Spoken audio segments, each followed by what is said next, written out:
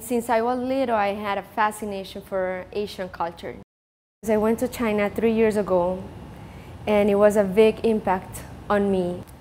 It changed the way I see Chinese culture, Chinese people, and the way I live my life. I saw a beautiful country, beautiful people, very organized, honest, hard workers. The impact was like, wow, oh my God.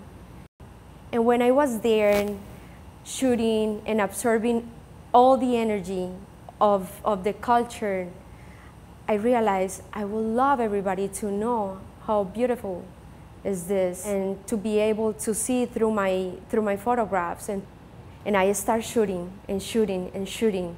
It's things that I just connect with.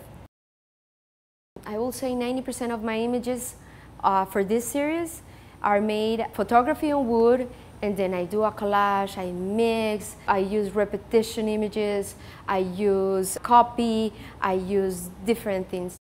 Sometimes after I come back from the trip, I start editing all the photographs, and I found things that I was like, oh my God, I can't believe I take this photograph. It's like magic. It's like, yeah, it is magic. Almost 80% of the things that we consume every day are made in China. We wear, we eat, we are around Chinese energy. They are everywhere, everywhere, and we don't even know who they are. I would like to suggest people to go further than our country or our city and look for information and be more aware.